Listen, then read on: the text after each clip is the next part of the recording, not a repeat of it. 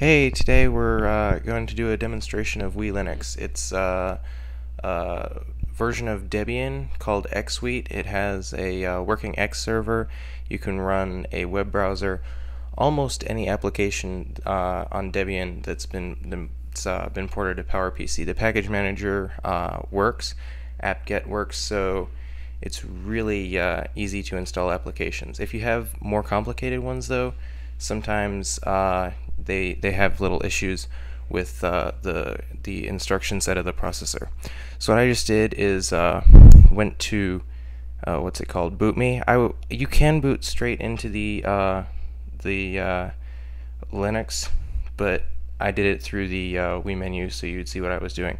It's just boot me boots the kernel in boot me's mode. I can't remember what it is, but that gives it more access to the hardware. Okay, so as you can see, it's starting up now.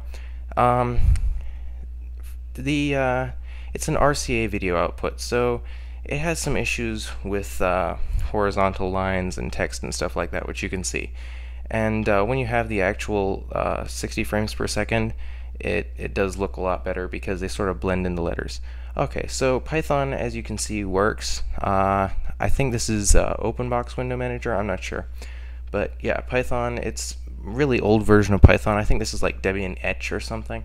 I haven't got the chance to upgrade it yet because my Ethernet adapter has been reallocated and the Wi-Fi drivers aren't working on xwhiite at the moment. You can get them working on Wheat, but I haven't managed to get them working on xwhiite yet. Now, if I can get internet versus X, I go for X. So this is me failing to use Python. Trying to demonstrate this here. It didn't work out too well.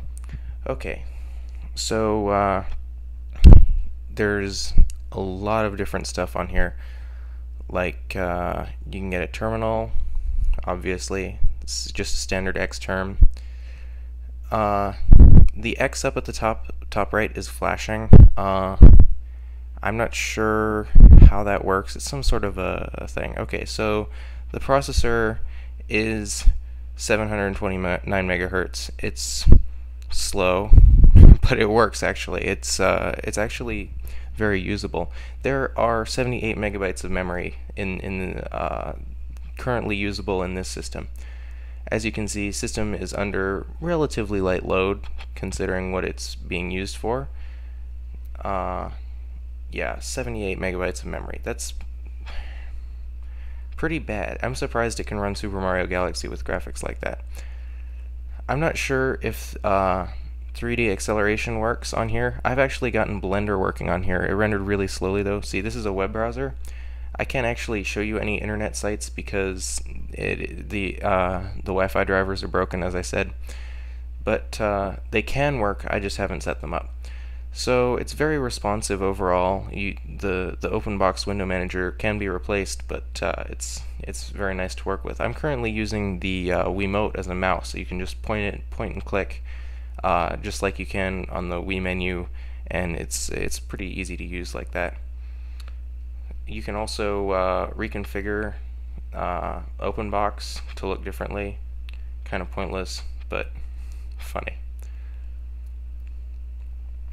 So I'm just gonna shut it down now. Overall, it's a really nice system. It's, as I said, very responsive. It can run Blender, it can run GIMP, it can run just about anything. So you can get this. Oh, I don't know where.